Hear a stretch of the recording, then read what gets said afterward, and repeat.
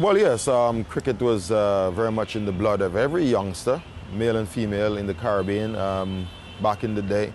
From the time I can remember myself, I was playing cricket with a tennis ball or with an old milk can or something that we would improvise to make a cricket ball and cricket bat. We used to play before we go to schools, in the morning, at lunchtime, after school.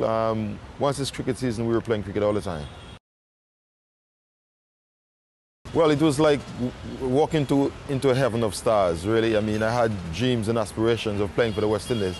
But when it actually happened, and then I was amongst greats like Clive Lloyd, Viv Richards, Malcolm Marshall, Joel Garner, Michael Holding. I mean, it was just unbelievable for me, you know. But I quickly had to get my feet on the ground and get stuck into the reason why I was there. It wasn't easy because there was such high standards set by all these great players. But I quickly adapt and establish myself in the West Indies side. I don't know, maybe just a bit crazy.